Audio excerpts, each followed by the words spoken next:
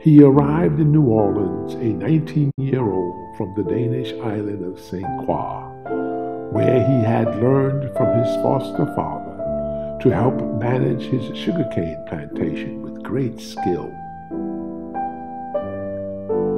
He was now recommended to his dad's brother in the New World, who was having some health issues and needed help managing his cotton plantation in Louisiana.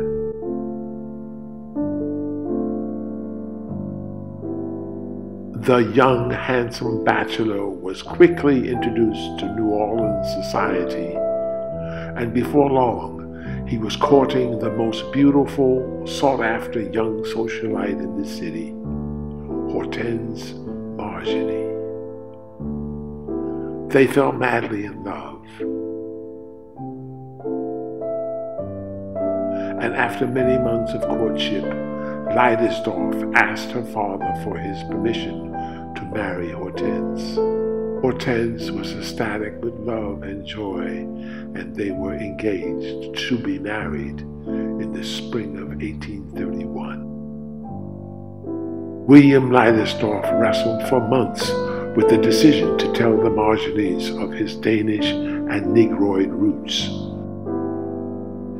He decided that it would not be fair to the woman he loved to withhold that information from her and her family before the marriage, regardless of the consequences. He decided to have a talk with her father, who, upon learning about the Leidesdorff lineage, flew into a rage. "How could you not tell us that?